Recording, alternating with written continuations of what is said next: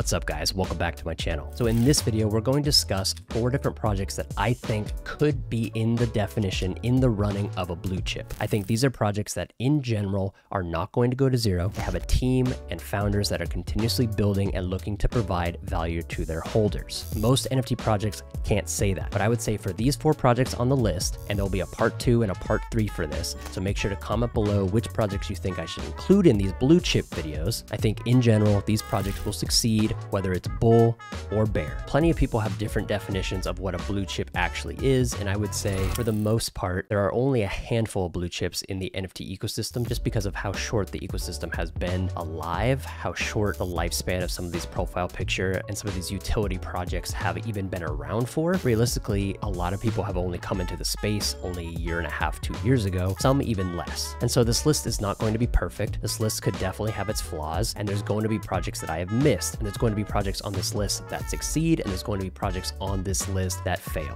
This is going to be a multi-part series where I discuss different projects that I think have staying power, projects that have continued to do decent throughout the bear market. And I would say it's much easier to identify projects that are here for the long run, actual projects that are looking to provide value to holders during bear markets when money, volume, and attention is much harder to come by. Remember guys, like I said, this is not going to be a perfect list. Some of these projects are going to win, some of these projects are going to lose. Right now, you could absolutely, if you decide to take this video as gospel and buy these projects right now, right after this video airs, you could absolutely be buying some sort of NFT local top. We've had a very bullish month for NFTs and crypto in general in January, so I 100% am preaching caution at the moment.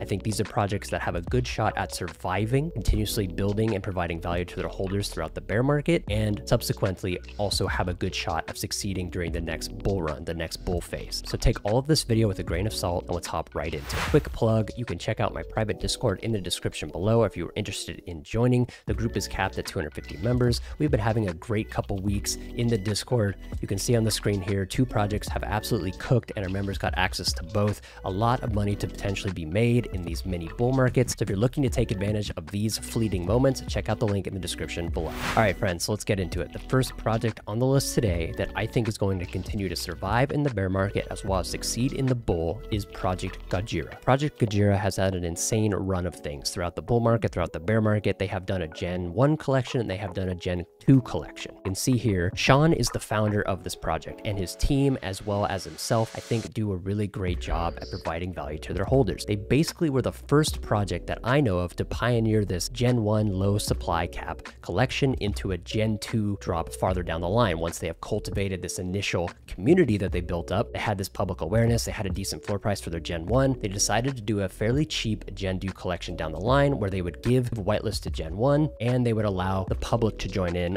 during a whitelist, during a public sale, so they could expand their ecosystem. I think this is an S-tier project. I think this is a project that's going to 100% last throughout the bear market, and I really do think they have some really cool stuff coming. So Gojira in general does a ton of whitelist raffles. They have a marketplace that you can use their token to buy whitelist and a bunch of other things. They also have a ton of other utilities baked into this team, this Discord, this collection, and they also have some really cool stuff coming very, very soon with Fusion. There's not enough time in this video to break down all the details for all of the stuff for these projects, but would highly recommend checking out this thread here for any updates regarding Fusion and Project Gojira. Some really quick stats regarding the Gen 1 collection. They have a current floor price of 7.1 Ethereum with a total supply of 333, and there is only 2% listed. Their Generation 2 collection currently has a floor price of 0.725 with only 2% listed. Both these collections, Gen 1 and Gen 2, have really great floor prices with very few listings. So overall, the community wants to stay in the project. The community is looking to stay with the team, the ecosystem, and is excited for what they have in the future. All right, guys, the next project on the list today is Imposters. And I really like this project because they have decided to go the NFT gaming route. And we have yet to see an NFT project plus gaming really take advantage of any sort of mainstream adoption opportunities. And it's just really hard to do. And games take a long time to make and they take a ton of money. And so overall, the first project to really get this right, I think is going to absolutely succeed. I think Imposters has a chance here. They've raised a ton of money. They have a great founder, Elio Trades. Everyone knows Elio. He makes videos on YouTube and he has big on Twitter, big in the NFT ecosystem,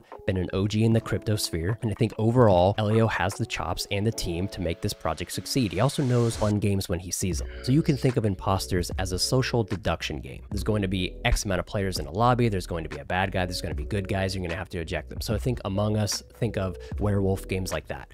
I think this is a great opportunity for an NFT game to succeed and reach some sort of mass adoption. The fun concept, they have some really cool gameplay. There's an alpha and beta stuff coming out where they're getting the community involved. And so I think this is going to be one of the projects that succeeds, bear or bull, and continues to build. Great founder, active team, have some really cool stuff coming. They have more to show than most projects. Some quick stats on imposters. Currently, the floor price is sitting at about 0.5 ETH, and there's only about 322 listings with a 10K supply. So overall, I think very bullish. They've done a ton of different claims you could do. So you could stake your imposters, you could generate blood token, and then you could claim like a chest, like a spaceship, etc. So if you add all that up, it's more like 0.7, I think, floor price. So if you add up the total of all that stuff between the Genesis and all the different claims you could get, I think the total is about 0.7 ETH or something like that. So keep that in mind. Imposters, I think, has a great future ahead of it. All right, guys, so the next project on the list is going to be Kaiju Kings. Basically, everybody who's been in the NFT ecosystem for more than a few months knows about Kaiju Kings. They are one of the very first projects to once again do that Genesis supply where you stake your token, you generate a yield of X amount of token, and then you can use that to mint a baby version of your Genesis NFT. So heading on over to OpenSea, we can see that the baby floor is currently sitting at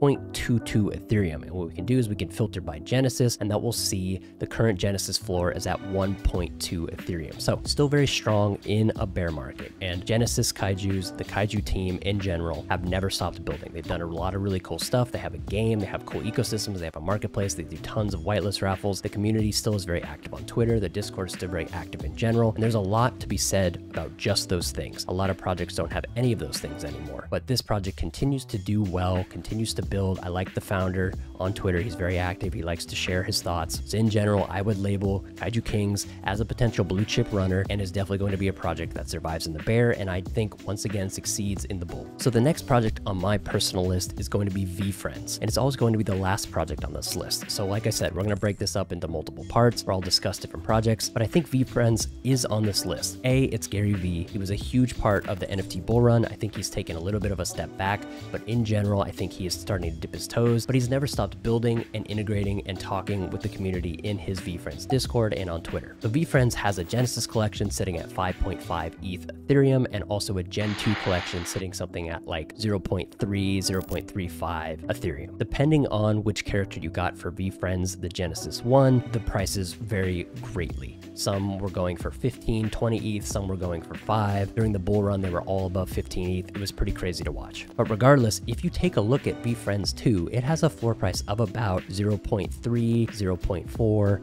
and there's a 55,000 supply here, okay? So a ton of NFTs here with still a very relatively strong floor price. To me, I'm a big fan of Gary in general. I think he's been great for the NFT ecosystem as a whole, and I do think he's going to be somebody who pushes the space forward positively. Just a disclaimer, I do hold 2 VeeFriends Gen 2s. I ended up getting whitelist because I bought like 32 of those books or whatever that he was selling that you could get these NFTs for, and so I'm still holding them to this day. Just to be completely transparent, the only 2 NFTs I have on this list are imposters. I hold 1 Genesis because I minted a while ago for being in Neo Tokyo, and I also hold 2 VeeFriends Generation 2s because I bought those books on Amazon where you got those NFTs later on. So full transparency, look, I'm not trying to pump my bags here. I'm trying to show you guys projects that I think have staying power, because for the most part, projects are going to zero, and for the vast majority of NFT projects, they're going to go to zero and never come back. But these projects have shown throughout the bear market, they're continuously building, they're continuously doing cool stuff, and the floor price is continuously staying strong, which shows community support. So part 1 of this video is Gojira, Imposters, Kaiju Kings,